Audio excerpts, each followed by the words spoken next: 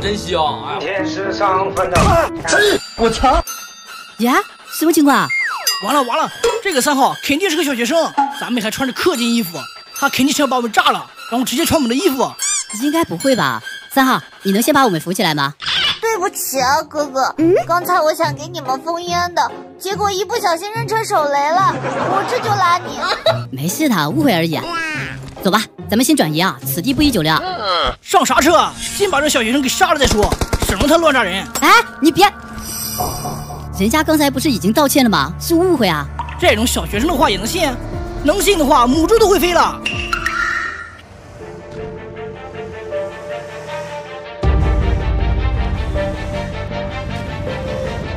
2号，你别撞了！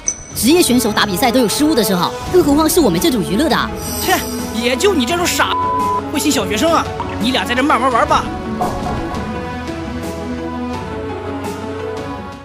没事的，小弟弟，我带着你啊。得，给你药，打上咱们禁圈。我靠，1号，你他妈干啥呢？赶快上啊！就差1枪。来了。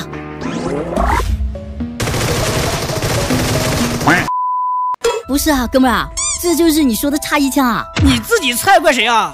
喂，那个小学生还愣着干嘛呢？赶快来救人啊！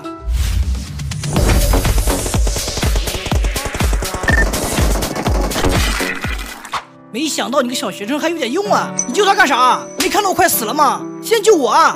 我可以把衣服给你穿，快救我啊！你个小学生是傻，让你救我你不救，你会不会玩啊？我跟你很熟吗？凭什么我要救你？他打得很好，能带你吃鸡的，为什么不先救他？哥哥，虽然我是小学生，但是我们小学生是不会忘恩负义的。只要哥哥倒了，我就会不顾一切的来救哥哥。谢谢你啊，老子技术这么好，凭什么是你个垃圾活着？凭什么？